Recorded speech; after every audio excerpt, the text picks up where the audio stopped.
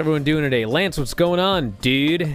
Replacing Vinny today. What a job. Yeah, I'm just glad I still have the Canadian network so I don't get technical difficulties. That's right. Oh gosh. Brian's hair always looks terrible. Right. You can make fun of my hair after John Cena just returned at the end of that pay-per-view. I mean, come on. I was going to say, Holy you guys smokes. have the same haircut. Just realizing now, because I turned it off in order to get set up in time, I didn't catch the John Cena thing. Oh, Lord. Oops. She stood in the middle of the ring, and she looked up, and she reached with her hand, and then she got wiped out, I think, by Natty. So her magic it didn't work. If there's a triangle, you want to get on, and you want to jump this way, or you want to jump this way. Because as you jump, as you can see by my ladder illustration right here, as you propel yourself this way, your energy goes that way. There's just no leverage. You know, you'd need, Yokozuna sitting on the bottom rung to hold it still. If Nikki Cross gets to become a full superhero, she could tag with Omos, and she could still be almost a superhero. Pretty good one.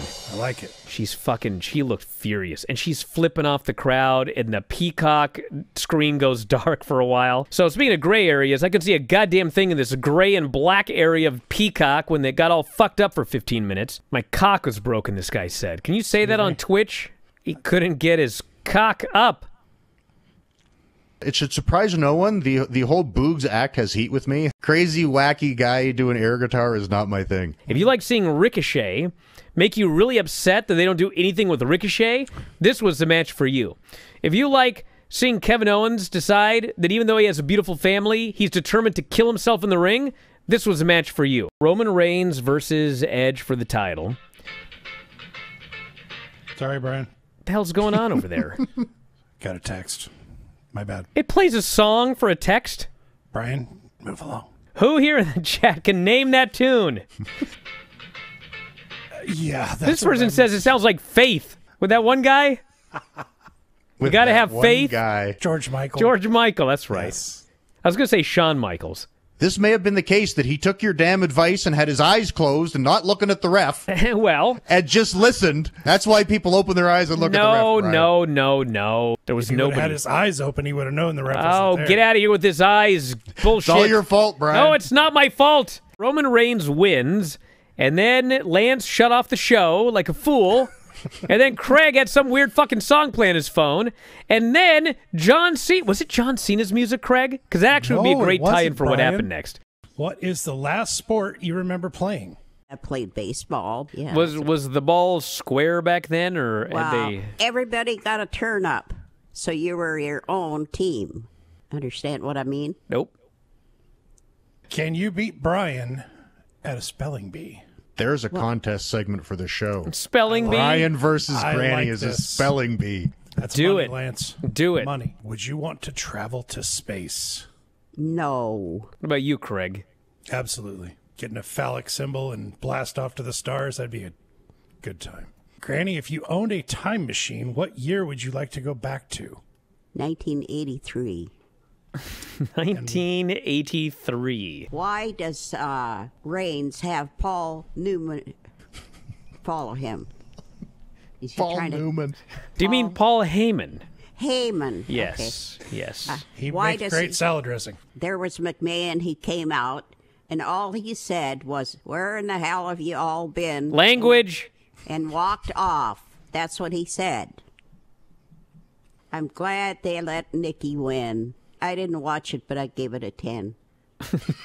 You didn't watch it, but you gave it a 10. Because she won. You, Tommy, and Suri. Excellent. Maybe you can be our Stardom correspondent. At the Survivor Series, The Undertaker joined the team headed by the $1 Million Man, Ted DeBees. How's that, Ted DeBees?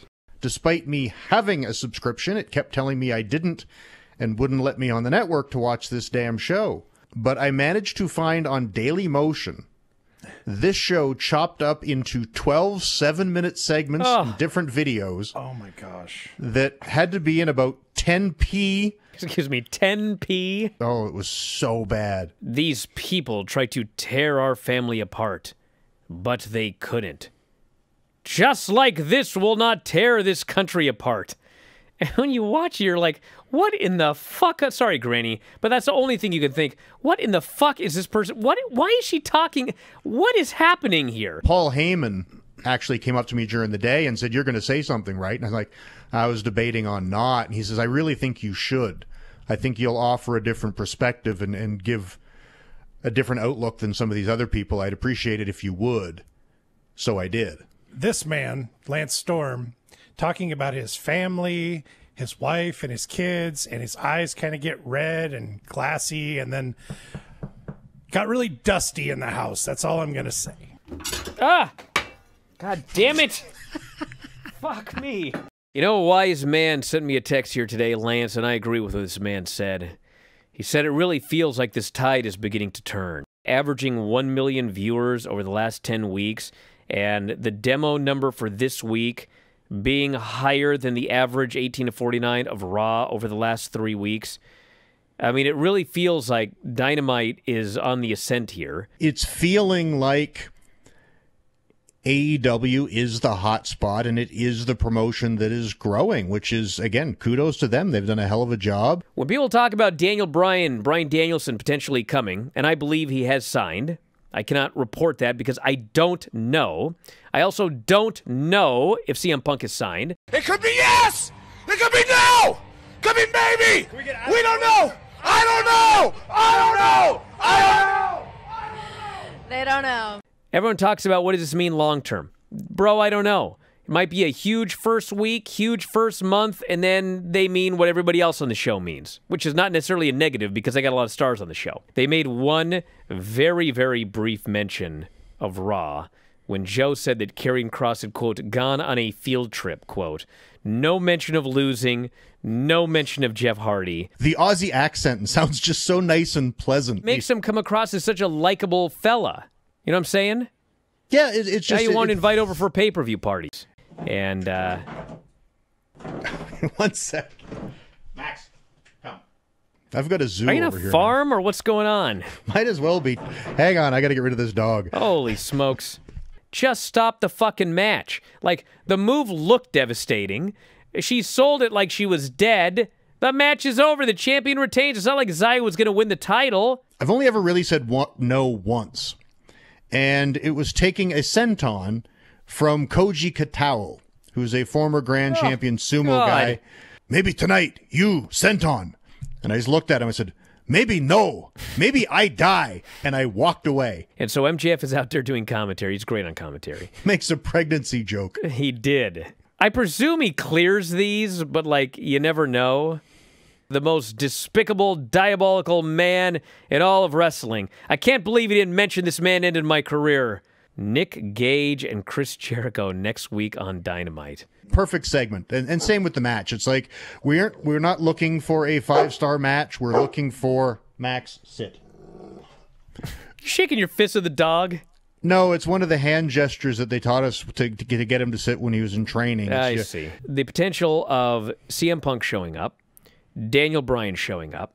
We've got a lot of big stars in there now. There are a lot of great championship matches that you can still do with Kenny Omega. Who doesn't want to see Daniel Bryan, Kenny Omega for the AEW title? Who doesn't want to see Kenny Omega and CM Punk for the AEW title? What did you think of this match, Lance? Not much, because I don't like this style of match. It would be like if you really hate hip-hop, it could be a great hip-hop song. I don't like the music. I thought this match was fucking great, and these matches are normally not my cup of tea. And all of a sudden, Lance Archer just does a big double bird, and he jumps to his feet in his hometown, and they fucking jump up, and they're going crazy. And I'm like, none of this should work, but it's fucking awesome. And again, it's the guy's hometown. They don't beat the guy. You're taking the role of Vinny here in the studio, so that means we have to vote. Even if the audiences were even, I'd pick AEW, and that crowd was just unbelievable. I thought AEW was a home run, and NXT was just a entertaining show. I gotta say one last thing about NXT here. We're back largely to where NXT was in 2013, 2014. It is a developmental show. What happens there? NXT is like Vegas. The belt, what happens in NXT stays in NXT. What happens in NXT stays in NXT. You don't even bring your money home if you win. And that is it, everybody. I want to thank you all for listening today. Did you pick? AEW. Okay. I thought that was clear. All of these, I don't think you said I didn't so. actually say it, but I feel like my review of the main event should have kind of sealed the deal.